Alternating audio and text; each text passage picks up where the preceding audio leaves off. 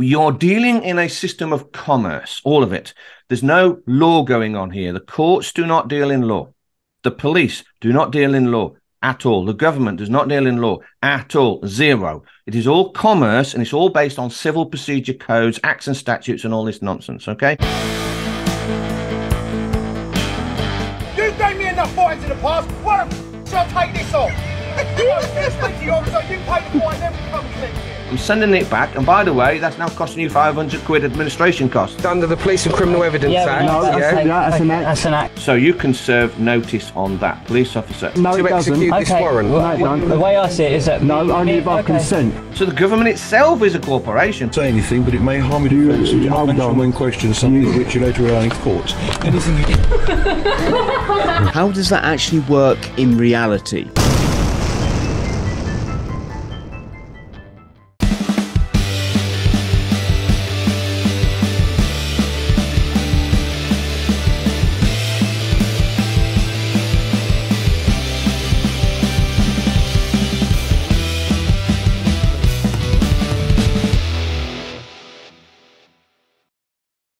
Pete, how are you, sir?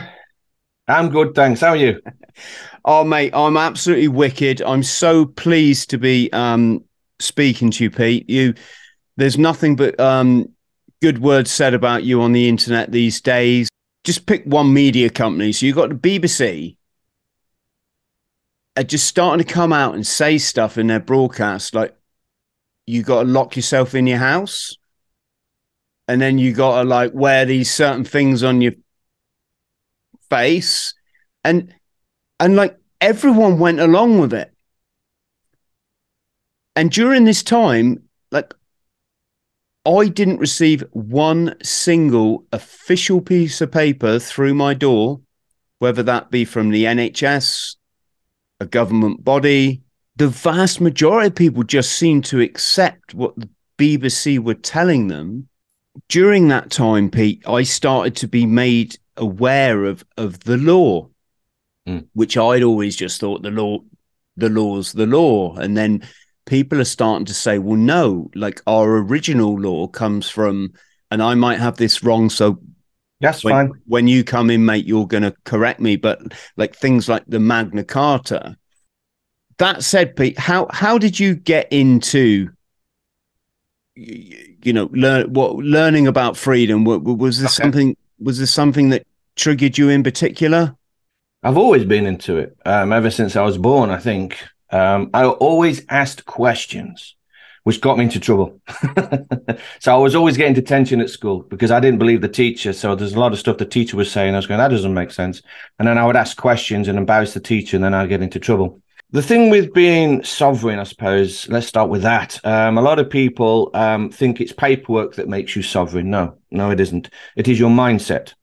Now, most people today have been brainwashed to be slaves, okay? This is indoctrination.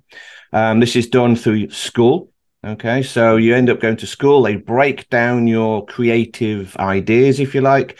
They break down your critical thinking part of the brain, the part of the brain that asks questions. That's all destroyed, and you're programmed into being a slave, and you're just told to shut up and do as you're told, answer to your name, all this sort of stuff.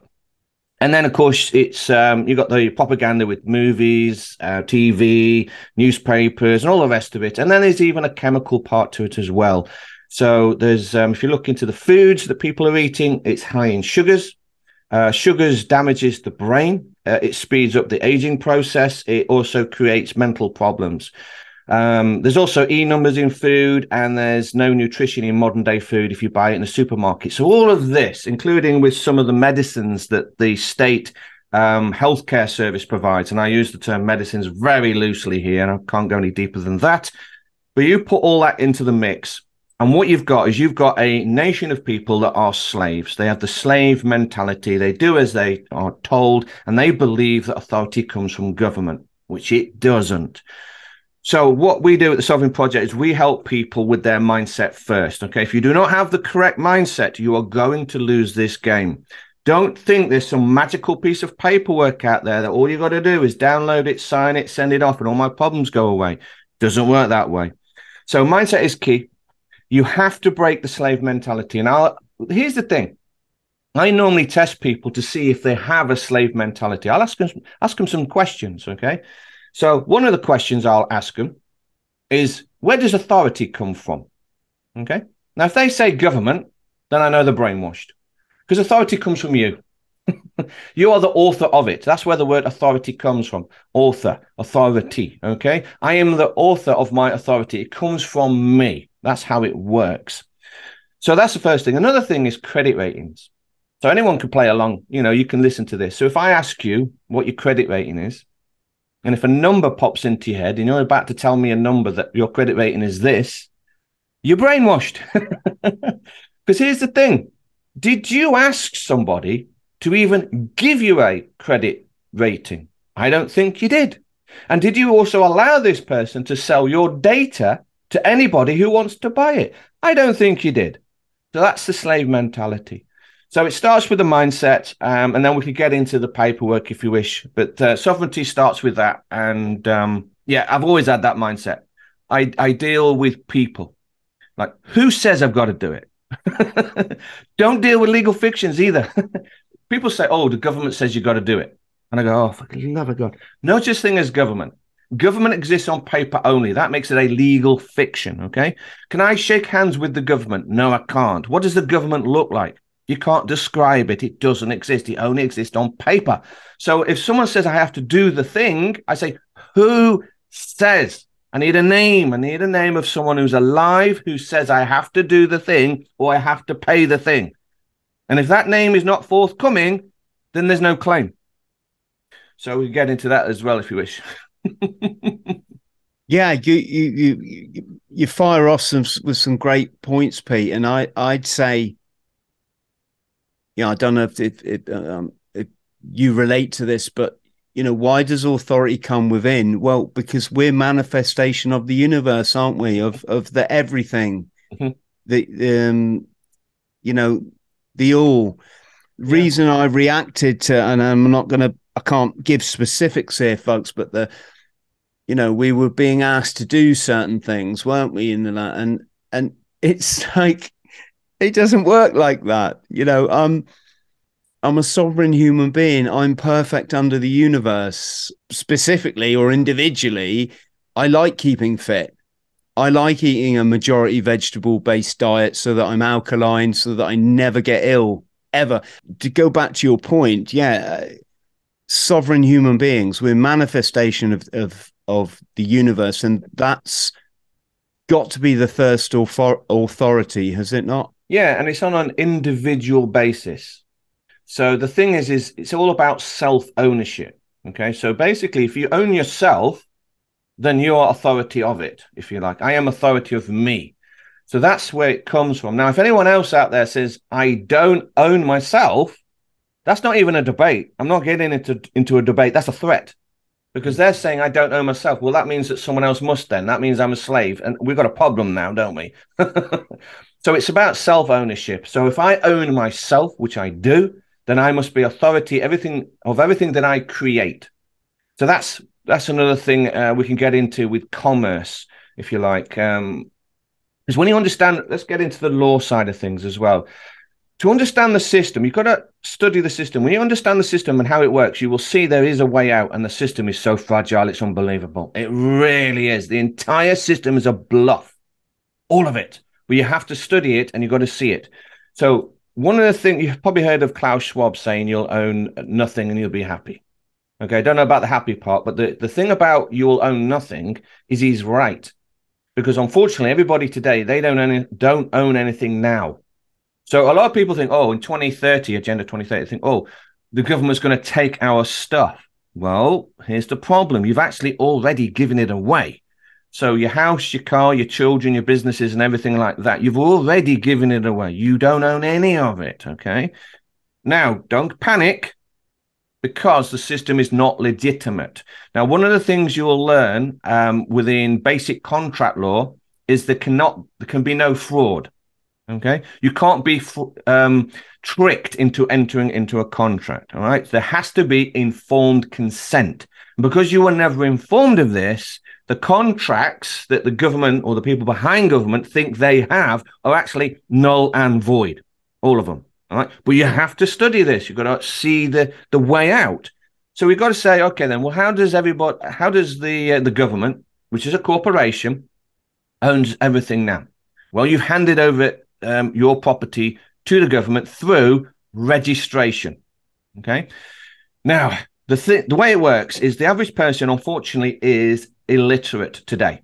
They can't read. All right. They might be able to recognize text on a piece of paper, but they do not understand the meaning behind the words. They are blasé to it. Okay. They do not understand legal fictions. They do not understand legal titles, and they do not understand the meaning behind words, and they do not see the deception. If you register anything with any corporation or government body, you are handing over ownership. That's what you're doing. Now, let's talk about ownership. There's a thing that people don't understand. Again, people are dumbed down.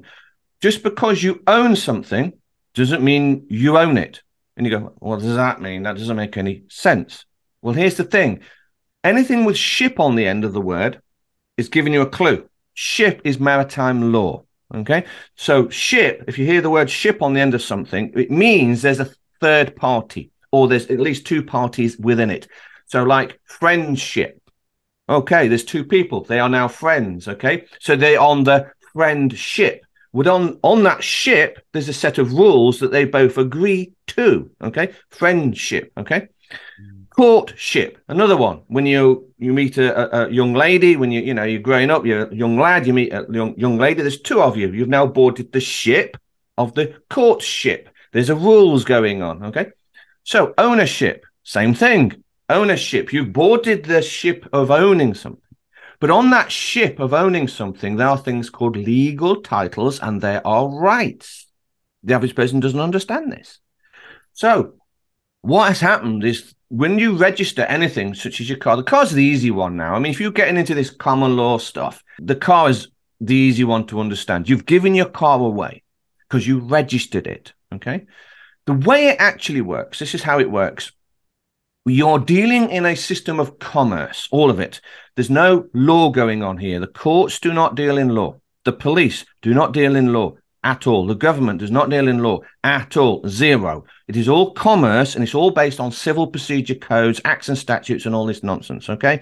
That's what they deal in. It's all commerce. So what's happened is, within commerce, one of their rules is you can only control that which you create. All right, that's an important thing to understand. So if I've created something, let's say, for example, I create this cup, I can control it. Okay, it's mine. I have full ownership. Now, full ownership means that I have title to it, and I also have all the rights to it as well. I have the whole thing. That's really referred to as a alloidial title, or sometimes referred to as superior title, or even superior deed. I have outright ownership. Okay. So now we understand that. So the way the car works, this is an easy one. What happens? Say Ford, they make a some sort of car, sports car, Ford Mustang, whatever it is, doesn't really matter. They are the creators of it, which means they control it. Now, once the car is actually made, they also create what is called a manufacturer's statement of origin. This is like a declaration of creation. All right. In the olden days, this was done through affidavit.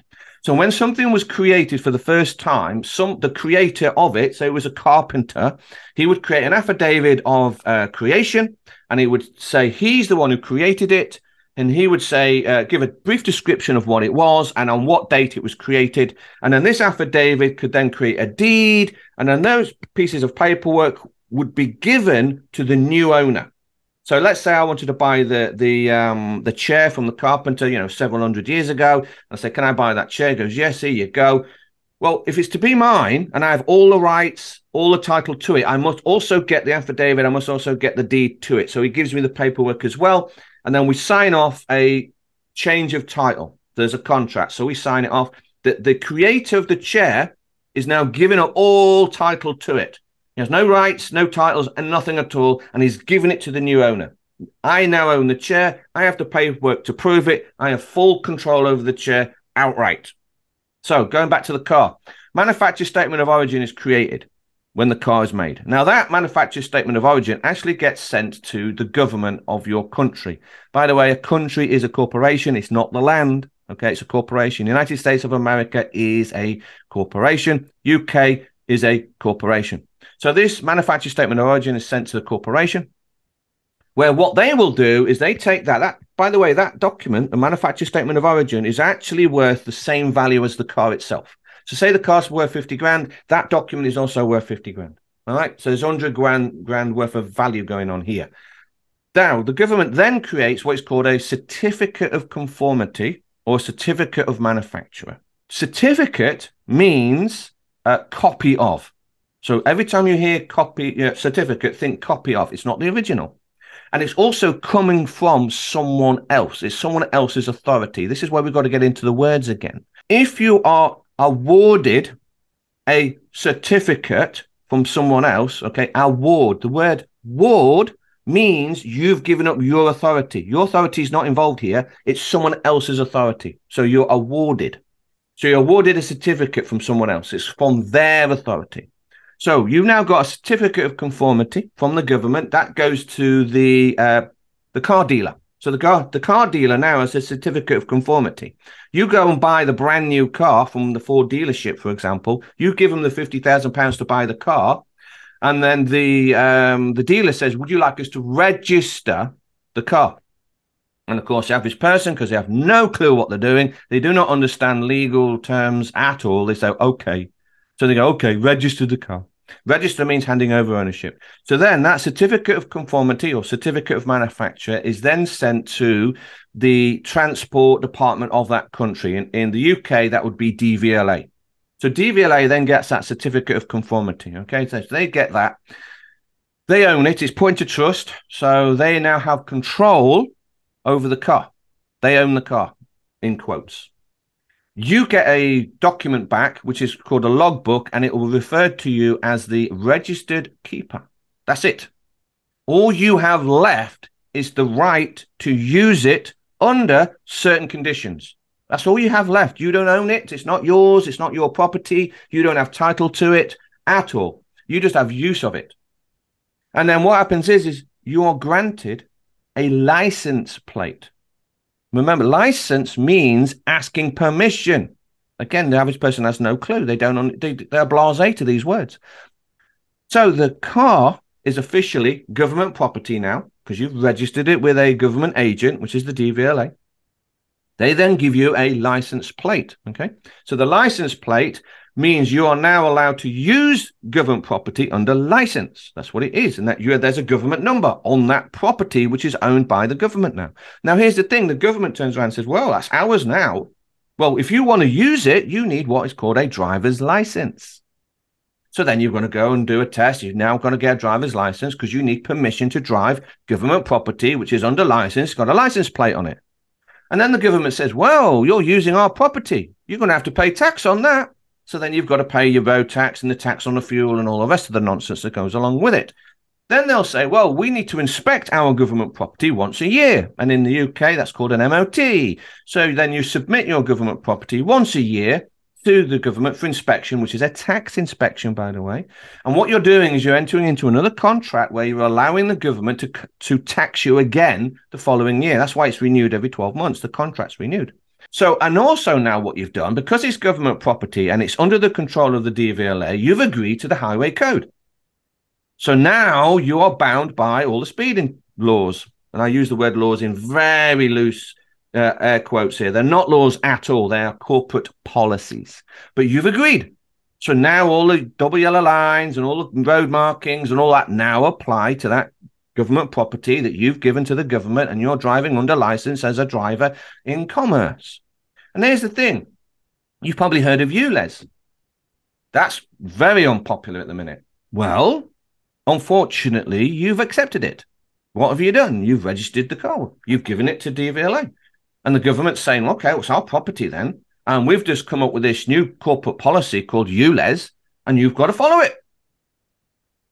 So the way out of this, there is a way out, as long as you understand it's all commerce and you're dealing with corporations. There's no such thing as government. Don't get that out of your brain, okay? You're dealing with corporations, all of it, the WHO, all of them, WEF, all of it, doesn't matter, International Monetary Fund, they are all corporations, no different than McDonald's, including the police, by the way. The police are for-profit, private corporations. That's what they are. And then all they do is basically trick you into entering into a contract for money. That's all they are doing. Okay. The police have no authority. This is slave mentality.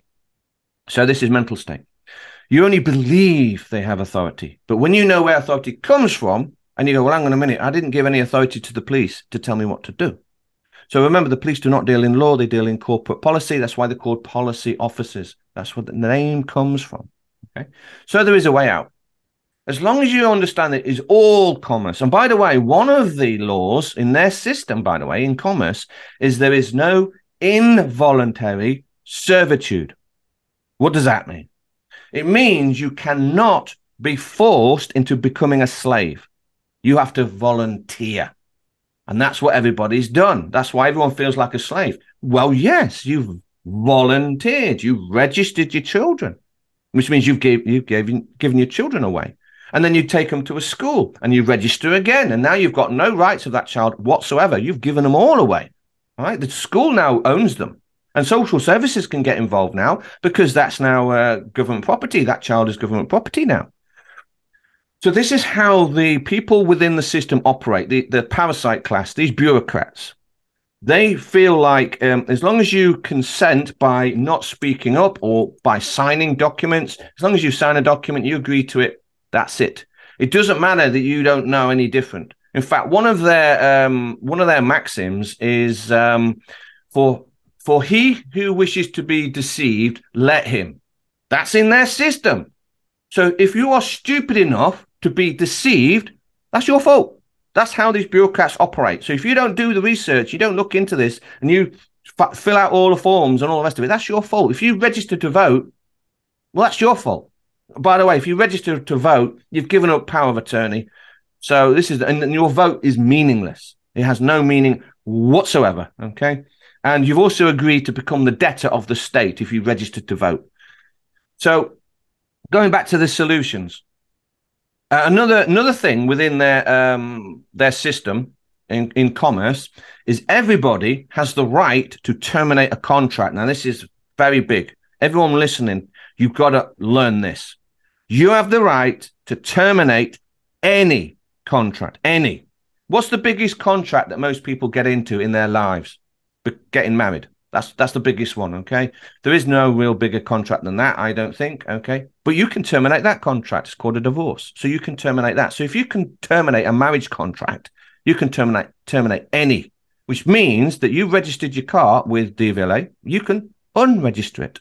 You can say, you know what, I'd like my property back. Thank you very much. I don't want to register it with you anymore. Now, if you are able to do that, I'm not saying it's easy. And I don't say people listening to this, it's just a magic form. You fill out this magic form and it's just done overnight. No. The people within the system are going to fight you because they're going to lose power if enough people wake up to this. But if there's enough of this and we all say, you know what, I want my car back. All right. I don't want a license plate on it anymore. I don't want a driver's license anymore. I don't want to be paying tax on it anymore. Thank you very much. Go away. I want my car back. It's mine. I have a laudable title on it. I own it outright. As soon as that car is yours outright, then nothing applies to you to do with the government. The police have no power to even pull you over. They can't do it. They can't touch that car. Parking tickets no longer apply. You can't apply a ticket to it. You can't apply a speeding ticket to it. Bailiffs can't touch it because it's a violation of your rights. ULEZ no longer applies. 15-minute cities no longer apply to that car. You can't use CCTV on that car because you're violating my rights because I didn't give you permission. This is how powerful this stuff is, people. You have to wake up. You've got to understand it is all commerce. You've got to stand your ground. You've got to become sovereign. You've got to get a little bit angry, but you just stand your ground and say, I'm not putting up with this anymore. Don't deal with legal fictions. Deal with named people. If you're getting letters in the post that does not have a signature on it, saying you've got to pay a ticket, you've got to pay this, you've got to pay that, then straight away alarm bell should ring because you will know that's fraudulent. Because if there's no signature on it with a name, then how do I know who sent it? Who sent it to me? If I don't know who sent me that document, how do I even know that I'm obligated with the person who sent it? I don't. So this should give you a clue. Here's the thing. If you are dealing with a government and they send you a form, right, and they ask you to sign the form, what happens if you don't sign it and you send it to them? They send it back, don't they? They say, sorry, we can't process this because there's no signature on it. You didn't sign it. Okay. Well, we can do the same. So if anything from government departments comes through our letterbox and there's no signature on it, we can say exactly the same thing. Sorry, I can't process this. There's no signature on it. Send it back with a fee. So you'd send an administration fee. You go, well, you've sent me a document. I can't deal with it. There's no signature on it. I don't know who sent it, so I can't go any further. I'm sending it back. And by the way, that's now costing you 500 quid administration costs because you have the right to charge for your time and labor. So people are starting to wake up to this, right? It's all commerce-based. As long as you understand that, you can start dealing with the situation, okay? And this is what we do with the Sovereign Project. We start helping people with their mindset. We get rid of the slave mentality first. Once you get rid of that slave mentality, you actually become sovereign and you stand your ground. You don't ask permission. Okay. I hear it all the time. People say, oh, are we allowed to do this? Oh, for the love of God. No such thing as we, for example. There's no we going on. And also, if you're asking yourself if you're allowed to do it, who are you asking? That's the brainwashing coming in there. You see how that works? It's like people, am I allowed to do it? Who are you asking? You've got to break that. As long as you're not going to cause any harm and you're not violating a prior agreement, then yes, you can do the thing. If you're not allowed to do something, you've got to ask this question again. Who's stopping you? There's only people on this planet. Government doesn't exist. So who is it who's saying you can't do the thing? But here's another thing. Let's say if you want to do an extension on your home your house, you've got a property, right? And you want to put an extension on it. You want to build a garage on the side of it. Why are you asking permission to do that? Who are you asking permission from to do it? If you have to ask permission from a higher authority, then that means you don't own your house, doesn't it? If it was your house, you owned it, you could just build. So, yeah, we can go more into, should we touch on law versus legal? Pete, I just want to clarify something here because I reckon people at home will be wanting me to ask this. So going back to the example of the car, yes, which all makes perfect sense, by the way, how does that actually work in reality? Right. You know, I mean, silly example, does any highway patrolman give a damn that you may or may not have registered your car when you've just gone by him at 140 miles an hour? Correct. Now the police have no clue what they're doing. Okay, the Bobby on the beat, if you like, the police officer in the panda car, no matter what country, they are dumbed down as well. They are plebs. All right, they are not told any of this, which is good. Don't panic. You've got to look at the good side of things. So if you literally have a laudable title of that car, a police officer can still pull you over and he can still ignore your paperwork and say, no, we're going to impound it and all the rest of it and leave you at the side of the road and take your car. Here's the thing.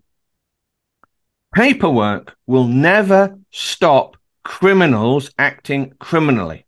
All right? Say there's a serial killer out there killing people. You can't pass some law saying, serial killing, no, you're not allowed to do that. We've banned it now. And then the serial killer's going to go, oh, well, okay, then now it's illegal for me to be a serial killer. I'm going to stop. Fair enough. Not how it works. So paperwork and laws, if you like, legislation, can never stop criminals acting criminally. So people have got to get away from that, okay? So there's too many people hiding behind paperwork. So they get some magic paperwork, and they go, oh, I've got this paperwork now. They'll hold it up. I've got this paperwork. And they go, you can't touch me because of this paperwork now, Mr. Police Officer. And the police officer is going to go, and he's going to take your car. So people have got to wake up to that. But here's the thing. If you've got your paperwork correct, you can now go after him. So you can serve notice on that police officer in the private, and you say, what you've just done is you've committed a crime against me, you've stolen my property, you've violated my right to travel, and it's going to cost you £250,000 or your house. And then you take his house. Now, this isn't a theory. Someone's already done this. There's a Texas man who did exactly the same thing. Okay, so he does not drive around with a license plate. Okay, he got his paperwork in order. He was stopped by a police officer, and they impounded his car. So he just carried on. He says, right, well, you violated my rights. I did notify the officer. I said, look, here you go. Here's my paperwork. Here's proof. The officer decided to ignore it. So he served a lien on the police station. Remember, police station's a corporation. It's just like suing any other corporation. So he served a lien on that, and he got $250,000 and his car back. Thank you very much. You went out and bought a Porsche 911. Thank you. So, yeah, it might be, you might be in this situation. It might be unpleasant. You might get pulled over. Yes, they might take your car. Yes, they might impound it. Yes, you might struggle to get home. You've got to get a taxi and you've got to deal with it. But ultimately, if your paperwork is correct, then you're in the right. And because it's all commerce-based, remember, it's all commerce-based. The person with the strongest paperwork wins in these courts of commerce. So as long as you've got everything correctly done, you've won. And then you end up getting paid out.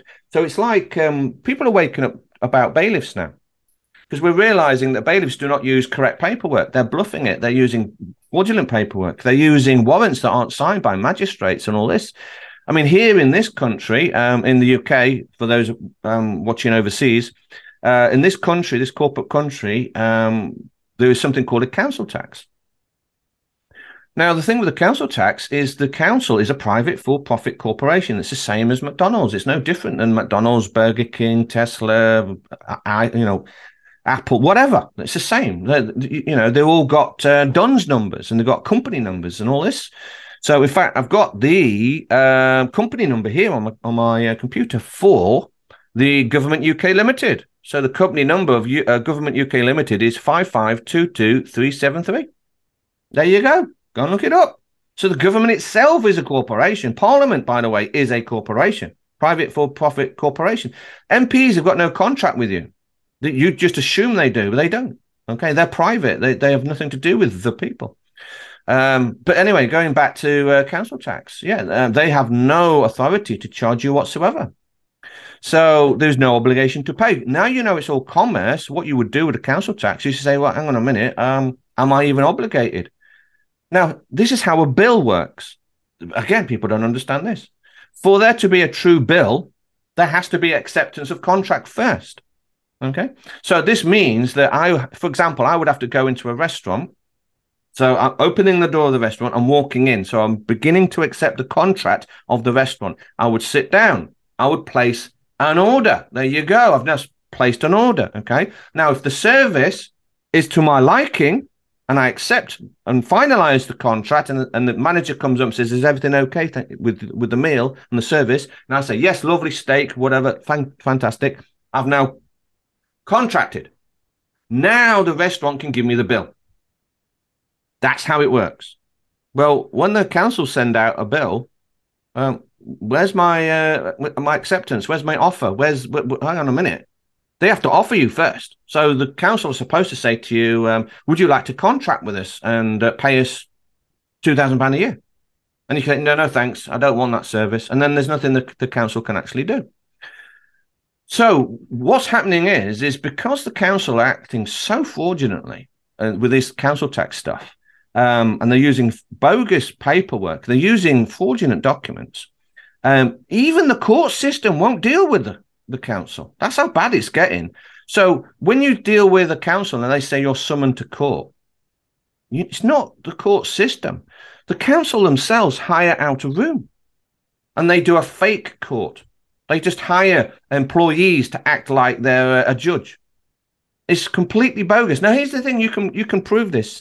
Let's say you get one of these fake summons from the council tax and they say, right, you've not paid, and it says summoned and blah, blah, blah. There'll be a case number on there, okay? I mean, first of all, you'll read it and go, hang on a minute. There's no seal from the court. There's no signature from the magistrate. I don't even know the name of the magistrate. So straight away, I know it's a bogus document. But I go, okay, what have I got here? Well, there's a case number. Okay, phone up the court. If you phone the court up, you quote the case number, the court is supposed to tell you all the details pertaining to the case. So that is the magistrate, who signed off on it, who is the one making the claim, who's it against, dates, or who filed it. All this information should be given to you. You have that right. But you phone the courts up and they'll tell you, sorry, we've got no record of that case number. Excuse me? I'm receiving threats of summonings to court with a case number on it, but the court themselves says they have no record of it. That's 7 years imprisonment. You can't do that. People in the council are committing fraud. Now, I don't think that the people low down in the council realise this because they're plebs, all right? They've been dumbed down. They're just following orders, but they are the ones committing the crime. So what do? You go after the people within that council tax department and say, look, employees within that council tax department are committing fraud. They're sending out bogus summons with fake case numbers on it. When enough people wake up to this, don't fear. You get together. Here's the thing. Get together with people in your area. There's got to be people who are struggling with the council tax. Electricity's gone up, gas has gone up, food's gone up, all petrol's gone up, all the rest of it. They can't cope, right? Get connected in your local area. Meet up once a week. Find a venue, meet up once a week and start getting this information together. Start drafting your own paperwork and then start serving the people who work for the council notice. That's how you do it. On a personal level, you do not serve notice on the legal fiction corporation, but on the employees themselves and say, you are committing crimes. Here's the evidence. I've gone and looked it up. You can look it up. Acts and statutes, even in the Acts and statutes, it will tell you that a summons must be signed by a judge. It's got to be a judge and a magistrate has to sign off on it. Otherwise, it's bogus. So when bailiffs come knocking on your door with a phone, say, we've got a warrant here. What? No. Give me the paperwork. It's mine. All right. So if someone says they've got a warrant, give it to me. And I can then verify it. And I can say, right, give me it. And I want to see there's a seal from the court. Is it signed by a magistrate? Who signed off on it? Who is the person who's making the claim against me? I need to know that person's name. I don't deal with legal fictions. They won't. But if they start waving phones at you, say, we've got a warrant here, you know immediately that's fraudulent. Because it's a photograph. Photographs are secondary evidence in courts. A photograph on its own is worthless unless there's someone who wants to be witness to it. This is the same with the speeding tickets or any of these traffic tickets. You might get a traffic ticket and there's a photograph of your static car. That's all you get. You get a photograph. You go, well, that's nothing. That's a photograph. You know, it could be photoshopped, right? I need to know the name of the person who's going to swear who's the witness to the photograph. And if there isn't, then the photograph is worthless. It's got no value. It's hearsay. Okay, we all know this. So another thing with speeding tickets is like we now know there's 1.4 million cloned vehicles on the roads today. 1.4 cloned means they've stolen someone else's number plate. So if you get a speeding ticket through the post, and it's normally sometimes you don't even get a photograph. You just get one sheet of A4 saying we are going to notification of possible conviction or whatever. No signature on it. And it's just saying, tell us who the driver was. And I go, I can't even act on this. I need evidence. Give me some documentation. Give me some video evidence. I'll need evidence, please, so I can even verify if it was my car to begin with. And by the way, when you've got a car, there's 3 parties that deal with a car. You have the owner, you got the driver, and you've got the registered keeper. They're not all the same people. The owner is DVLA. The registered keeper is just the registered keeper. Doesn't mean they're the driver. Driver can be a completely different person. So when you start learning this stuff, you can treat it like commerce. So what you're supposed to do, if you receive any of these documents through the post, you've got to pay a ticket, blah, blah, blah, whatever it is. My suggestion is deal with it and do a reply and say, right, well, I'd like to try and deal with this. I've just received this in the post. Fortunately, I can't process what I've received because it's lacking information. First of all, there's no signature. I don't know who sent it. Also, could you please clarify what language you are using and what dictionary are you using? Because the documents that come in the post do not use English.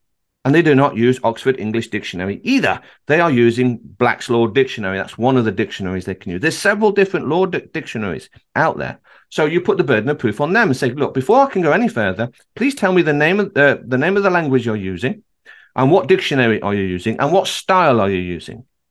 Style means font. See, again, with the documents they send you, if they change the style of the font on the documentation, that has a meaning. Okay, so there's a lot of stuff in there. So if you see italic writing on some of these documents, that means that the writing's slanted. Well, that means it's not part of the document. It is off the document. Okay, the reason being is this is used by judges. So say, for example, a judge would get an original document in court and he reads it and he would like to make a note on that original document, which he can do.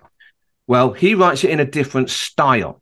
And he does it a slanted writing. That means that if someone else then reads it later on, a couple of years later, they can tell that that slanted writing was done by the judge and it's not part of the original document.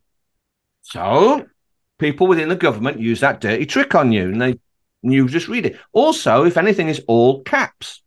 Well, if you're using English, the grammatic rules of English means, okay, if you're using English, everything that's written in all caps is an acronym. So if they say summoned to court, this is another way they get away with it. So if you get a document in the post and it says summoned to court and it's written in all caps, it doesn't say summoned to court. It's an acronym, which means the S means something, the U means something, the M means something. So you could go back and say, can you clarify this, please? I would like to deal with your request. You haven't sent me enough information. I can't deal with this. I need to know what language we're dealing with. I need to know what dictionary you're dealing with. What is the style? What is the syntax? Who sent it to me? I need the name of the person making the claim, full name, full contact information, and I need a signature before I can even move any further. And by the way, my administration cost for doing this work is £500. I'm telling you, if people wake up to this, you can fight this in the comfort of your own home with your own paperwork. And if you get hundreds of thousands, millions of people all over the country learning this, just dealing, sending their own paperwork back, this nightmare comes to an end. What about the old chestnut, these parking fines? For me, it's just a case, return to sender. Sorry, never contracted with you. Bit random that you think that I'm just going to send you £60, which then gets raised to 120. That then the next letter is 100. And like I said, I've only ever had one raised to what you'd call court level. Right. I don't know the validity of that court, but I sought advice, and the online solicitor, which I paid £5 for, said, yes, it is a recognisable court. You do have to reply. So my reply was quite simple. Sorry, I've never contracted with these individuals. Okay. So can you tell us a bit about this, Pete? Right. Yes. Now, let's very briefly touch on law versus legal, because you've got to understand this before we can move forward, right? Law is something beyond your reach. It cannot be changed, okay? So like the law of gravity, for example, the law of maths, the law of economics, these are beyond your reach. That's why it's called a law. It cannot be changed. This is how the government operates. They know they can't change law. So what they do is they have created what is called a legal system. That's something they can change, okay? Now, legal means contract. All right, I want everyone to understand that. Whenever you hear the word legal or illegal, that is always referring to a contract. In other words, if you've parked somewhere where you shouldn't, then you've entered into a contract, okay? And it is illegal for you to park there without paying, therefore you have to pay, okay?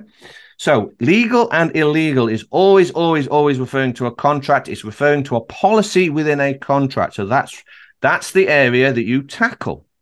So you are correct. You should challenge the contract. You go, well, hang on a minute. If you're saying I've done something illegal, where's the contract?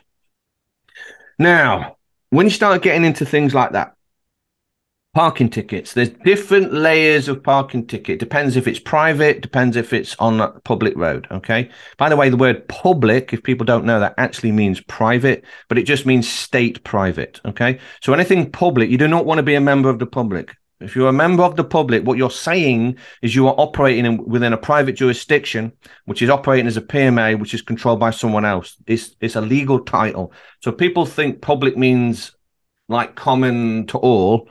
No, it's a legal title. So you've got to be careful of using the term public roads, because if you use the word public road, you're actually saying it's actually a private road.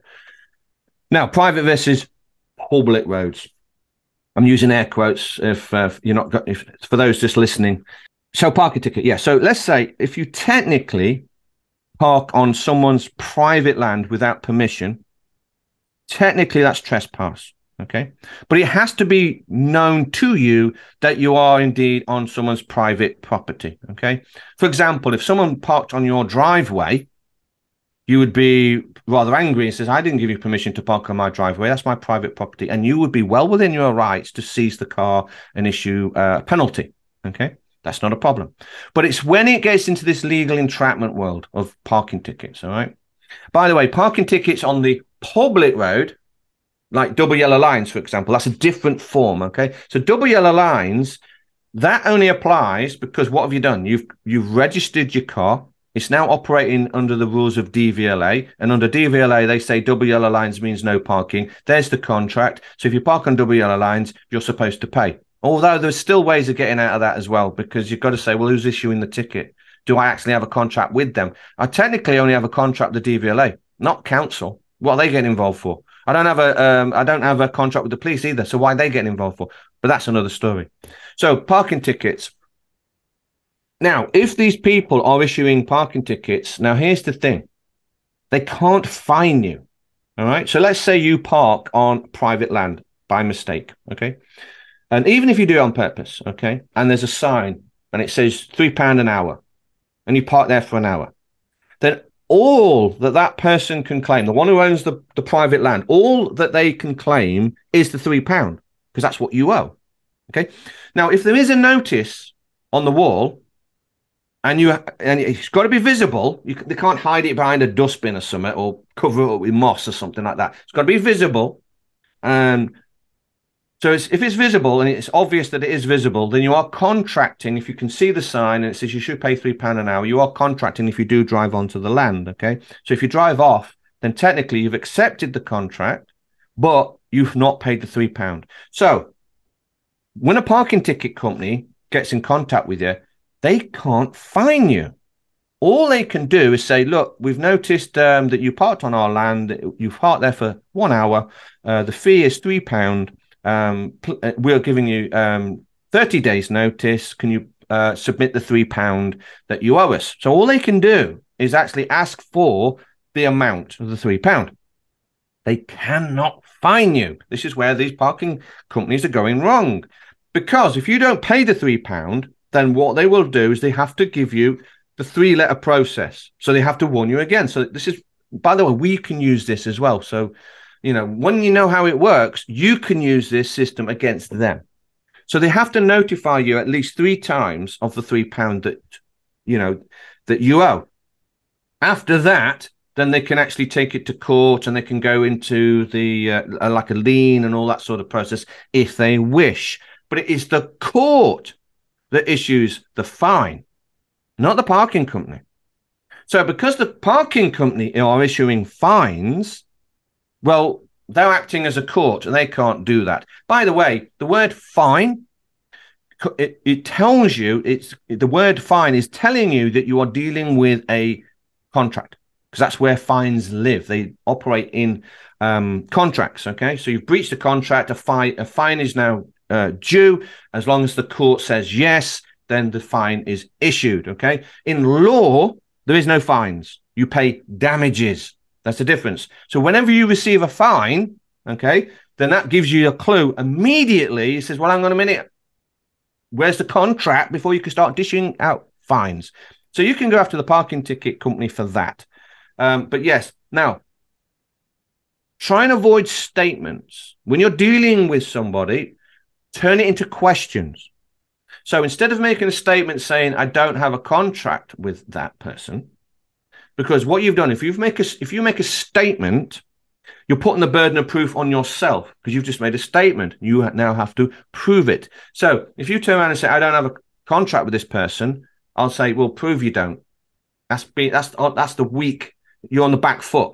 So you flip it. So you turn around and say to the parking company, I need proof of contract. You've turned it into a question. You're requesting it. So you're saying, okay, can you please provide me with the contract? Now, on the notice itself, right, there's got to be, that's the contract. So what does it say on there? Okay. So that's the limitations of what they've stipulated. So it is a difficult one. Now let's get into defaults. On a lot of times, this is how the parking ticket scam actually operates. Often, the thing that initiates the claim isn't important. The parking ticket itself is not important. So normally what the parking ticket company are trying to do is to create a default. And then they can base the case on the default. Okay. Now we can use this as well ourselves. This is very powerful stuff because you can do this against utility companies.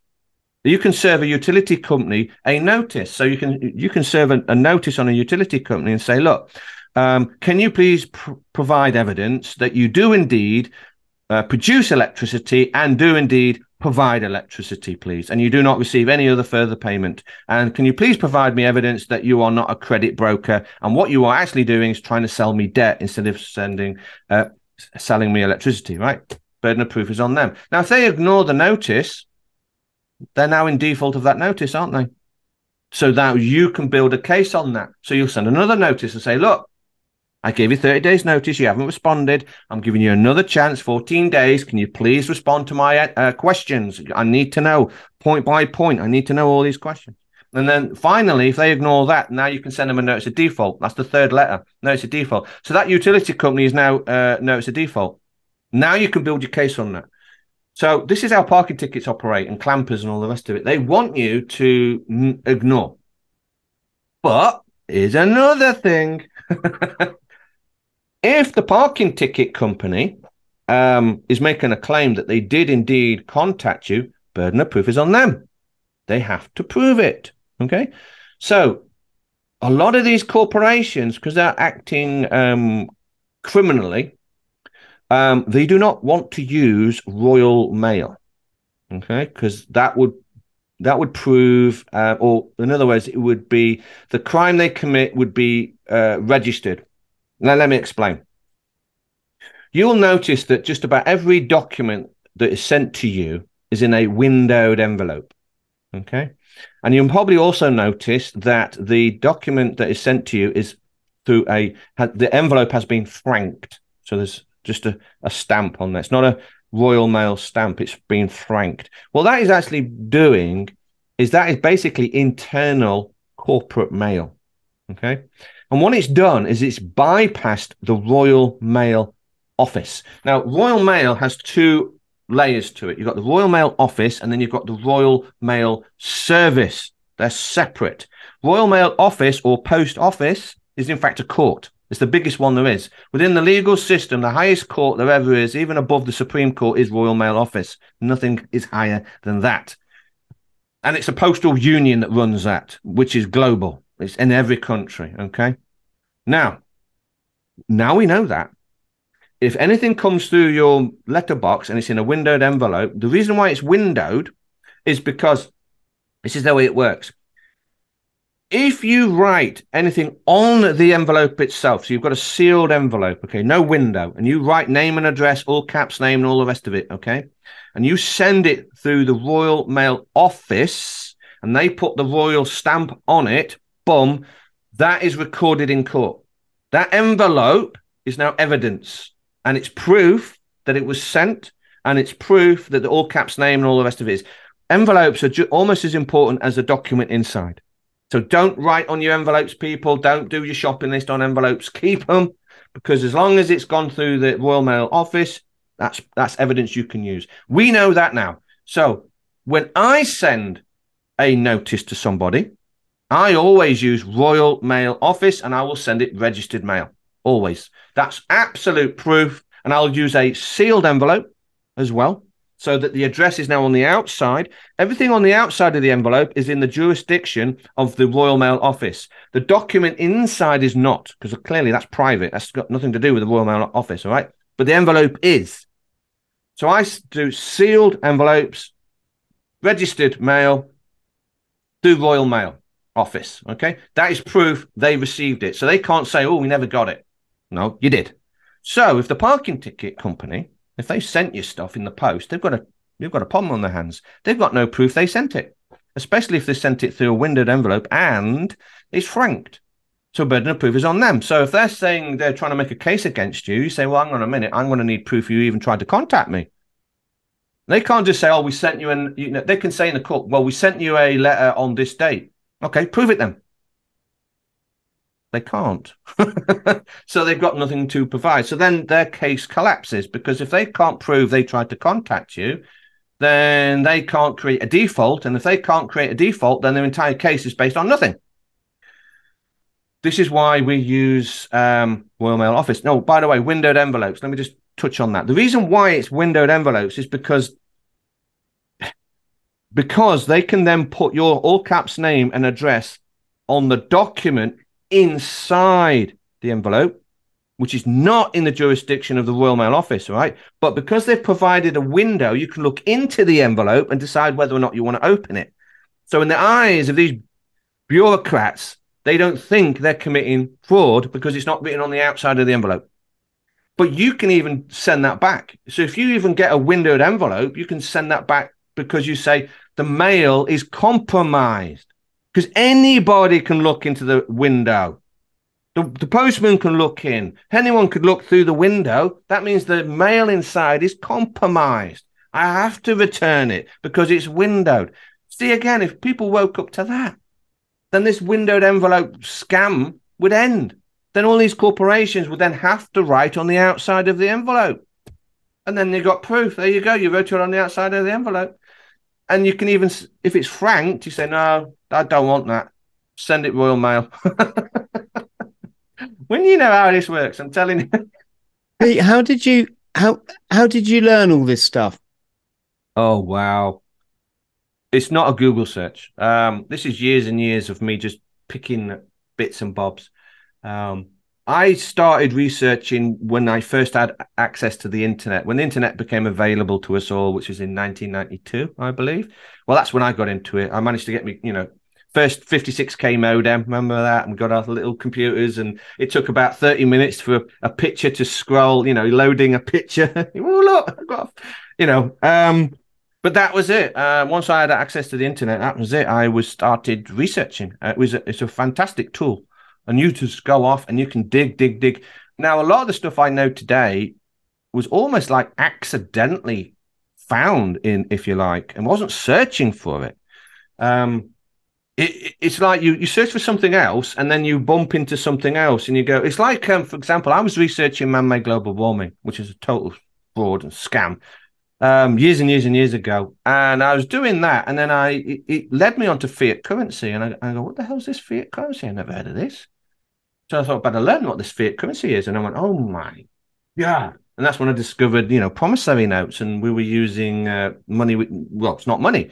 It's a promissory note. And I went, oh my God. And then I started learning about all this. And you just go off in different directions. And it's just like this rabbit hole. But a lot of the things I research is normally when something goes wrong in your life, you've got an issue, you've got a problem. So then you go, okay, I better find some information. I've got to tackle this. So I'd go off and I would then say, well, okay, well, how do I even write a notice? Okay, let's teach myself. So go online and how do I lay a notice out? And that's how you learn. You just pick it up as you go along, and you just end up, after 30 years of researching, you end up with a lot of knowledge. And now I just condense it all down into easy to read handouts, and you can have it for free on my website. And Pete, can you give us any examples of where this has worked for you? Because it all sounds wonderful in theory. Takes a bit of balls, obviously. It does. But does it work? Yes, 90% of the time it works. There's no such thing as a perfect remedy. By the way, there's no such thing as a answer or a solution. All right. There's too many people looking for, like I say, magic paperwork. Just download this, sign it, and the problems go away. No. It's remedy. Now, here's the thing: two people can do exactly the same remedy, even on the same government department, and even on the same person within that government department, and you'll get different results. So it doesn't mean that the remedy isn't good. So a lot of people, this is where people fall or give up too soon. So what they'll do is they'll try a remedy and then it won't work the first time around. They'll do one notice, for example. They'll send a notice off and they'll get a response they don't like. And, oh, that didn't work. And people give in. And you go, no, there's nothing wrong with your remedy. You got to keep at it. So remedy can take several months. Some of the remedies I've dealt with in my life is over a year long. Keep battling. Now in my time, I've dealt with a lot of companies that haven't honoured warranties, for example. Says we're not going to warrant. The warranty. So I bought something, it broke. They didn't want to honour the warranty. I bought cars where the dealers did not want to honour the warranty, so I took them to court. So I won those. I have received a couple of parking tickets in my time. I've managed to get rid of those. It takes several times, several notices. I've got rid of one speeding ticket I got, and that was a double whammy. That was nasty because it was not only was it a speeding ticket, it was a fake one as well. So you got to. By the way, a lot of people don't understand this, but the police allegedly send out bogus speeding tickets and just hope people pay it. So I got caught in one of those, and that was really nasty. That took several months to get rid of, but in the end, it was retracted. But yeah, I mean, it's all sorts of stuff. I mean, don't just think about it's anything. It can be any corporation you're dealing with. It doesn't have to be government. It doesn't have to be the big stuff. It doesn't have to be income tax. It doesn't have to be council tax. It can just be normal day-to-day stuff. Get writing notices. Don't put up with it. I mean, I've done it for little things on eBay, for example. I've had companies try charging me way over the top for postage, and I say, no, your postage was £9 or something. It was not 29. You add in 20 quid to it. So then I would serve notice on them and say, well, no, and then they would back off and go, okay, it's £9. It depends. But yeah, and we've got loads. We have a workshop now where we are in Leicester, and we have workshops all over the land now, and we have a lot of wins now. We're getting rid of parking tickets very quickly. In fact, we just had one. Someone, you know who you are if you're watching. I won't mention your name though, but she managed to get rid of a parking ticket with one notice. Done. Brutal. But yeah, all sorts of stuff. We've had people dealing with retirement homes. You remember there was the lockdown nonsense, and people weren't allowed to see their relatives. And well, a lady wanted to do, I believe it's called FaceTime or something. I'm not too sure. With one of the old people living in there, I think it was, and the retirement home denied. So the lady went, really? Okay. Notice, if you don't do as I am telling you, I am suing you for 10 grand. And anyway, the retirement home relented and said, oh, okay, then she got a FaceTime. So it's stuff like this, it works if you stand your ground. Don't use emails, people. Don't use websites. Don't use texts. Texts are hearsay. They're not legally binding contracts in any way, shape, or form. Don't do any of that. Put it in the writing. Okay, A4. Type it out. Sign it. Get it witnessed if you wish, depending on the situation. Put it through Royal Mail office. Do it professionally. Because what you are doing, you are creating your case. That's what a case is. The case is where you put your paperwork in when you go to court and open your case. There's my paperwork. The person with the best paperwork wins. If you've got the best paperwork, you can file it with the courts because it's all commerce-based. You will win. Depends who you're going up against now. You can't use the system to go after the system, by the way. That's different. But if you are going after a company or a corporation or something like that, as long as your paperwork is solid, you've got a very good, strong chance of winning. But you've got to just learn this stuff. Pete, where can people get hold of you, find out about the Sovereign Project? Can you expand a bit upon that? Sure. Yes. I set up a website called the sovereignproject.live. Okay. I set this up a couple of years ago. Basically, it was after the mandate stuff because everyone was panicking over mandates. And I was going, look, don't you understand how mandates work? You can't be mandated without a contract. So anyway, so I set this website up so people could download free information. So on the website, there is free documents you can download. So if you want to know how to do a notice, there's a document that explains how to do it. If you want to know about affidavits, there's a document on there that explains it. If you want to know how courts are supposed to work, or warrants, how they're supposed to work, all this sort of stuff, it's all on there, and it's in easy to read English. It's all for free. You can download it. We also hold, there's loads. I don't do this on my own anymore. I have a big team now. Okay. In fact, last time we checked, I think we've got over 12,000 members in 75 countries. So we are expanding. And so we hold free workshops upon the land. So if you want to go on the website, see if there is a workshop local to you, you are free. You're free to attend, introduce yourself. And we go through this every week, bit by bit. You know, we'll do signatures one week and notices another and all this sort of stuff. That's free. We're also putting together an online course because we've got so many people in other countries and they're saying, oh, we want to learn this, but can you do it online? So we've put together an online course. There's details of that on the website as well. We've even put it in a manual now because people were contacting us and saying, look, there's a lot of documents. I don't really want to download it all and staple it and print it all out. Can you just print us a book? All right, then we've done that. So if you want it in a manual, there's a manual on there. There's a lot more going on with the Sovereign Project. Okay, I've got a lot of people. I'm working with a lot of different groups, and I've got some good specialists involved now. So if you want to get involved with the Sovereign Project, there is an email on there for collaboration. So if you want to work with us, get in contact.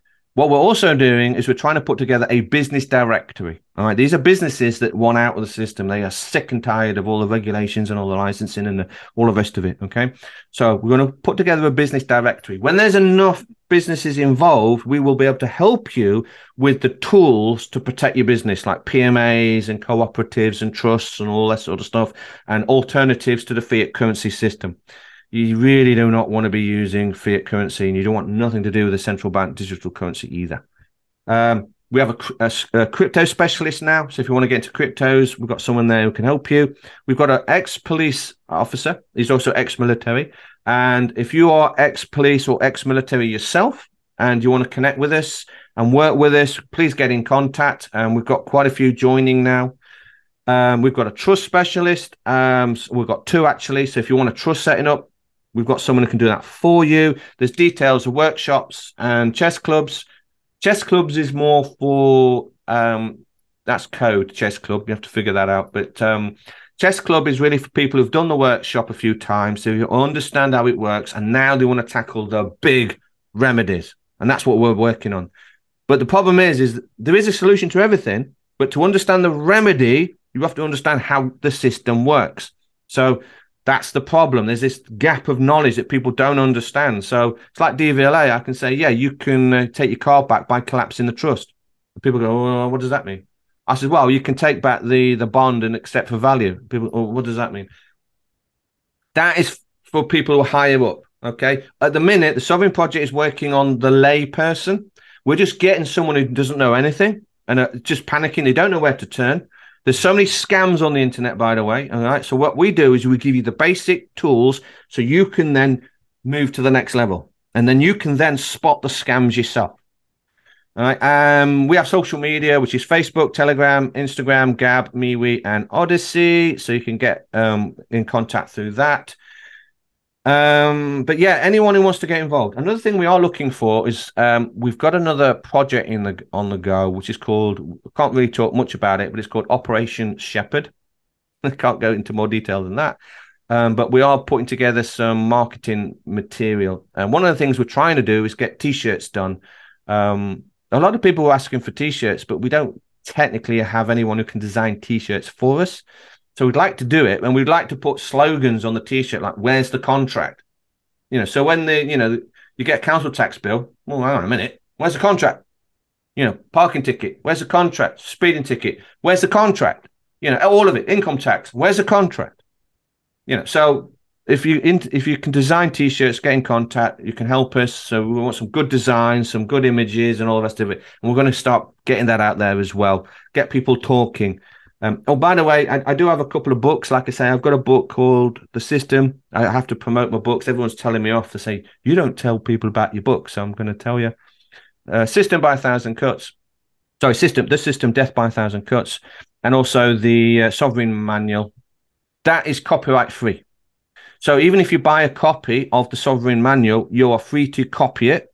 It's done in a binder, so you can open it. You can use your scanner, and then you can share it on social media. No problem at all. You could do that. It's copyright free. I don't care. In fact, all the information on the website is free, and it's copyright free. You can have it. It's free, and you can share it. I don't even care if you put your own name to it. It's yours. Have it. But I can't tell you what to do, and I am not responsible for the information. People have got to do their own due diligence, all right? You take the information, you go and check it out. And if you want to use it, use it. If you don't, you don't. That's why it's called the Sovereign Project. There's the clue in the title. Pete, listen, mate, you've been absolutely brilliant. It's fascinating stuff. It really does make you realise that we're just a little kilter away from living a completely different existence, aren't we? You know, from these maniacs. Perhaps next time when you come on the show, we can maybe chat about the birth certificate. Oh, yeah. Identity. It's another one. Let's not get into it now, but you know, I think people would be fascinated to learn that they're floated on the stock market. Yes. And they're worth a fortune. But yes, brother, listen, stay on the line so I can thank you properly. But sure. Just to say massive thank you for everything you're doing. You know, you got to stand up for the kids, Pete, haven't you? Oh, God, yeah. We didn't even touch that, but yeah, we'll get into that next time. You've just got to. Yes. So I hope I'm doing my bit by hosting this show, and you're certainly doing yours. So let's chat again soon. To everybody out there, we'll put all Pete's links below. So please get involved, start to learn about what your rights really are. If you can like and subscribe, click the notification bell. That'll be wonderful. If you can support us on Patreon, folks, or become a YouTube member, or get over to our locals channel where we talk about stuff without the censorship. That would be really great. And much love.